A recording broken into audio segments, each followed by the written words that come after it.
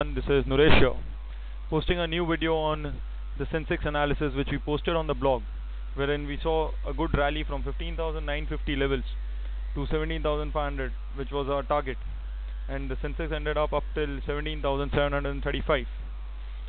Now let us see what was the chart posted around when we were trading at 15,700. Now in this chart we posted that there is a triangle formation wherein 15,450 and 15,950 are crucial level for quick traders.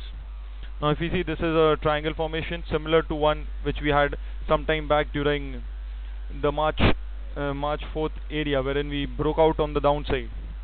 Now seeing this triangle out here, if we see, the levels are 15,450 on the low side, which didn't break down.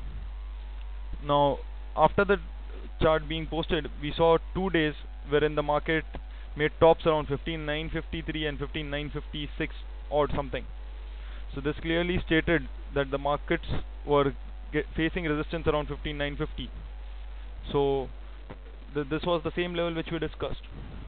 Once it started trading above 15,950, our call was to go for specific longs, and we saw the target was around 16,800 to 17,200 band, which was given at that point of time. So we see here that the whole rally commenced around 15,950 and reached around 16,800 in a matter of 4 sessions. And again, what was stated on the blog was like we would see much more volatility around 16,800 zones. So a matter of 3 sessions we saw some volatility, and again the next update was that once we start trading about 16,900, we should be targeting 17,500. Now if we see around out here, the day Sensex crossed above 16,900, we could see a good up move, and followed by that, one day up, one day down, Sensex made a top around 17,735, wherein after we touched 17,500, the call was to book profits and generate cash like we had been doing before. In an up move, we have bought at lower levels, and it's part of good discipline which we follow is to book profits at regular intervals. Now why do we say that the markets would be stopping around 17,500? Like there were two alternatives around those zones. We would stop at either 17,500 and go all the way up to 18,300, which was the maximum side we were looking at.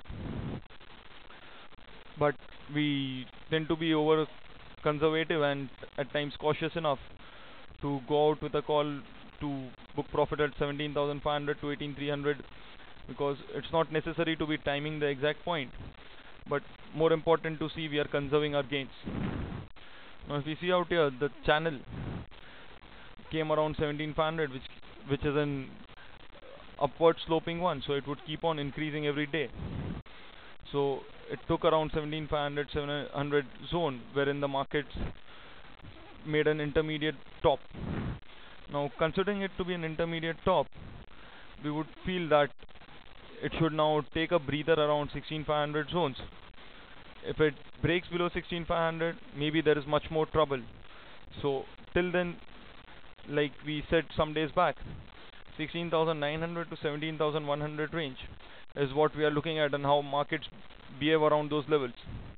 Now if we see the Friday closing, it has been broken too easily, so it doesn't seem we are trying to bounce back from 16,900 and take a quick shot towards 18,300. So in such a scenario, we should continue to hold on to our cash which was generated and wait to see if 16,500 is broken convincingly.